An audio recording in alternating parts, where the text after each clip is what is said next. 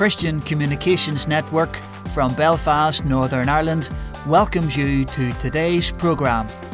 Here is Deciding Your Destiny with Dr Cecil Stewart OBE.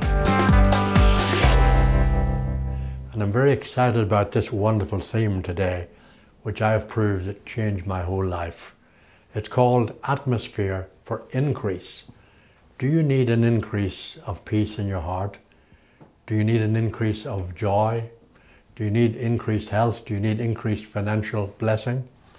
The Lord has showed us powerful principles that He's quickened to me by the power of the Holy Spirit that will bring increase to any believer if you put your faith to work.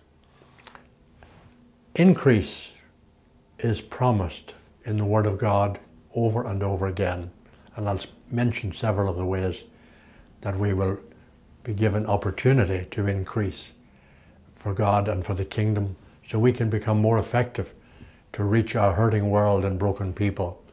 If we are without increase and without hope, we can't help anybody.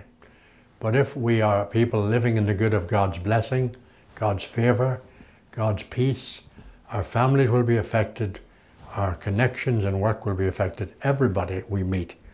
So we want to talk about this atmosphere for increase, not against increase, but we need to recognize that this is a time of God's favour because of the cross, because of what Jesus did in Calvary. We're living in a time of great favour, even though it may be turbulent in the world and very hostile out there. As believers, we can saturate our beings in the Word of God and in the power of the Holy Spirit. So we're living in the good of His peace and power and presence.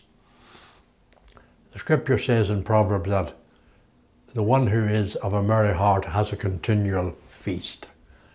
So if you have a heart that's full of joy and peace, then you are in a position of strength. The joy of the Lord is your strength.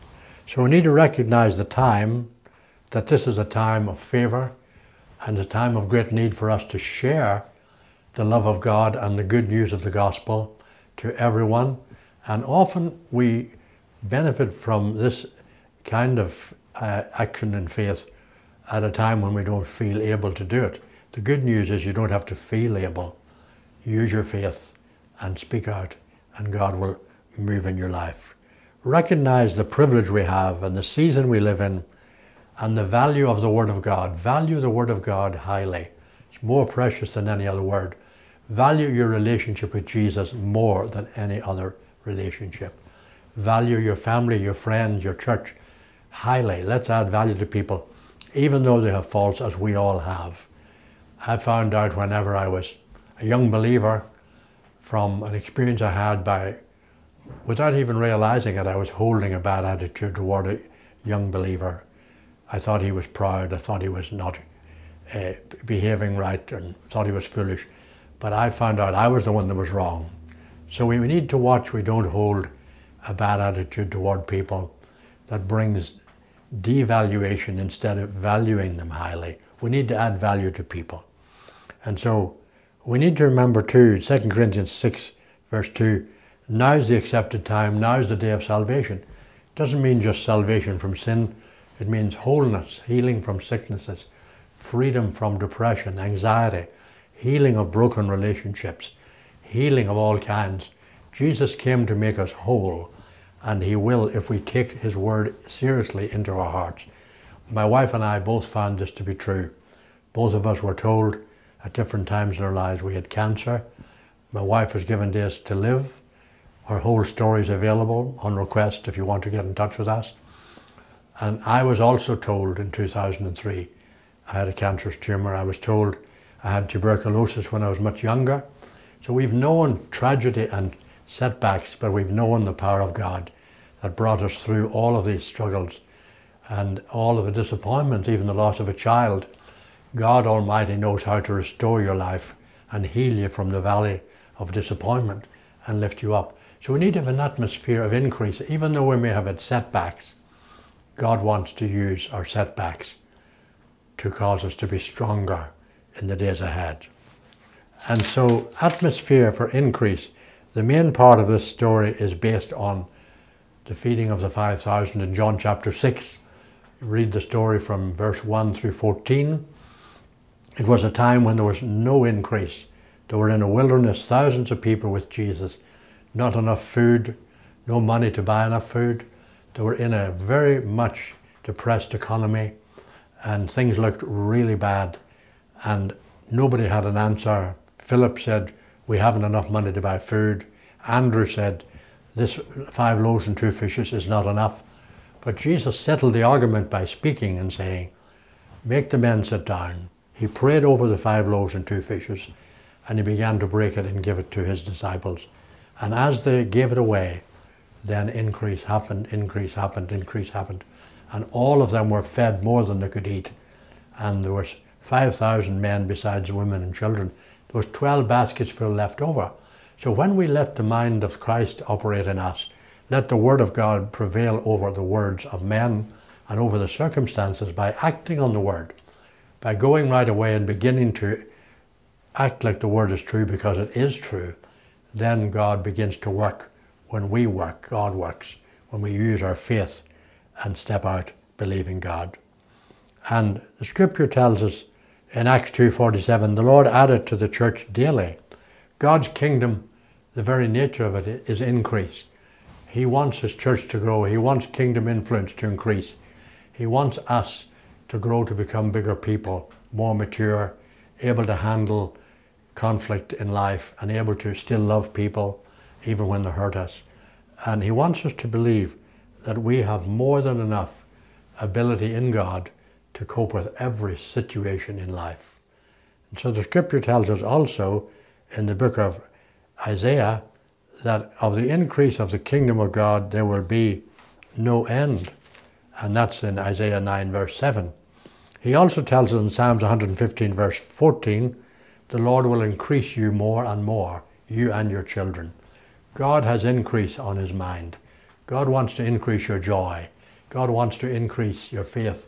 He wants to increase favor around you and financial blessing. But you must begin to think like he thinks, talk like he talks, and use your faith just as they did on that day in John chapter 6. So many scriptures on this, but you can increase your joy and sadness will go. You can increase your faith and fear will go. You can increase love and hatred will go. It will leave you. So we need to start developing the blessings that God has given us. And so in this story in John chapter 6, there are a few key things in the short time I have I'd like to mention. Number one, they were in fellowship with the Father. The disciples and Jesus was up in the mountain. They were in fellowship with the Father together. Before the problem arose of the multitude that couldn't have any food, they were already in fellowship with the Father. Then when they came down from the mountain, it says Jesus saw the multitude. He lifted up his eyes and he saw the multitude of hurting, of broken, of hungry people. And that's what we see around us every day. People have tried to find answers in all the wrong places. Drugs, alcohol, relationships that only hurt them further. We need to be in fellowship with the Father. That's the top priority. Take time out to spend time with the Lord, worshiping him, praising him, praying for others, meditating his word. So they were in fellowship with the Father. That's what Jesus died to do. He died to restore fellowship with our Maker, the Lord God Almighty. Secondly, focus on others. Don't just look at your own need. Start to reach out to others, even though you may not feel able. Do what you can to bless other people. Jesus lifted up his eyes and looked at the multitude, and then he began to move to do something about meeting their need. Not because it looked possible, it was impossible. Don't wait for everything to look possible. Use your faith. God Almighty will provide a way. And I have many little hope builders, including on this theme of increase and blessing and favour. If you just get in touch with us at CCN, we'll let you have a copy absolutely free. It'll build your faith and hope. It tells us there in Proverbs 29 verse 18, where there's no vision, people perish. So we need to get a vision of God's plan for our lives. God has no plan for your defeat. He never planned your depression or sickness or disease or broken relationships. That's mostly the work of the devil and sometimes a result of our own poor choices. But no matter what it is, Jesus provided the solution, and through repentance and surrender to Jesus, you can be transformed even now. We found healing, Evelyn and I both, miraculous transformation of our health and finances. We've travelled many parts of the world ministering to hundreds of thousands and millions of people. And we know that the gospel works. His word is powerful. The power of the Holy Spirit transforms people's lives. And so it tells us also in John chapter 13 verse 35, by this shall all men know you're my disciples, because you love one another. So we need to show the love of God.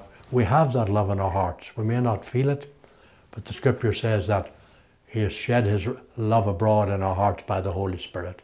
So release that love. It will overcome hatred, bitterness, division. It will transform everything. So focus on others. Number 3, pursue potential, not problems. Andrew and Philip in this story in John chapter 6, they were looking at the problems. We haven't enough money. Oh, we haven't enough food. But Jesus got up and he said, give me what you have got. And he began to give it out and use what he got. And as he did, those supplies turned loose, miraculous supplies to feed the multitude. So pursue potential. Don't pursue the problem. Don't meditate upon all the bad things that's happened, the disappointments, the wrong choices you made. That's past. Give it over to Jesus. He has paid the price. You can rise up and begin to live a brand new life of victory and experience an atmosphere for increase everywhere you go. Number 4, plan the best in the worst test. Jesus knew what he would do, it says. Even when they were in a crisis with no food and no drink, nothing for the people. They had no provision out there in the wilderness. But Jesus knew what he would do. So even in the worst days, you plan answers.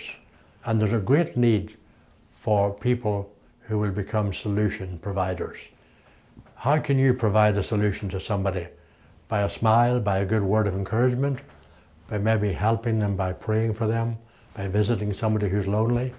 Every one of us can do some little thing every day to be an answer. Even if we're having a bad time ourselves, we can still reach out.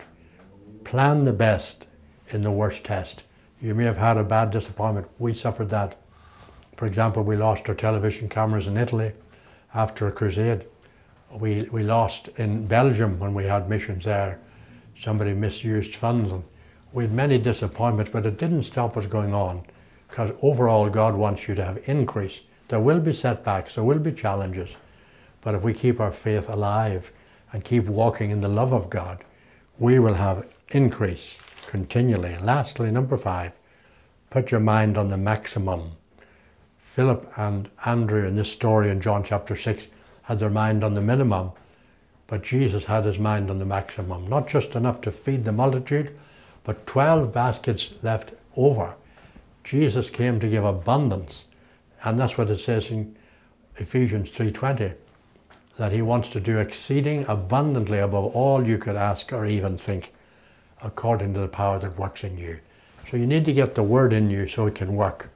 Your mind renewed, meditating, not just glancing at it, but actually taking time out to meditate.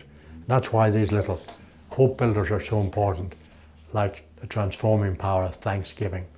If you read it, it will get on the inside of you. It'll bring new faith and hope, and you will be blessed and helped. It's absolutely free. Just get in touch at CCN and we'll send it to you. Put your mind on the maximum. Believe God for the salvation of your family. All of my family were saved through the prayers of my mother. Just one believer prayed all 9 of us into the kingdom, 7 boys and 2 girls. Restored us to health. She was healed of an ulcer which was going to kill her. We've received miracles many, many times. Jesus is a miracle worker. He is a life giver. And so he comes to bring increase, not to subtract from us. Satan comes to steal, to kill and destroy. But Jesus came that we might have life, that we might have it more abundantly.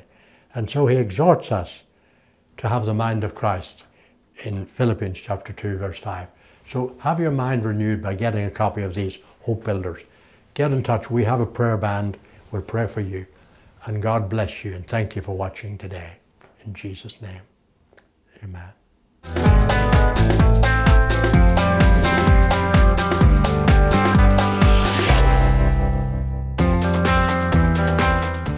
information on today's programme, contact us today. CCN 547 Antrim Road, Belfast, County Antrim, Northern Ireland, BT 15 3BU. Telephone 02890 779 552. Email ccn@ccnorg.com. Check us out on Facebook and YouTube, and visit our website ccnorg.com.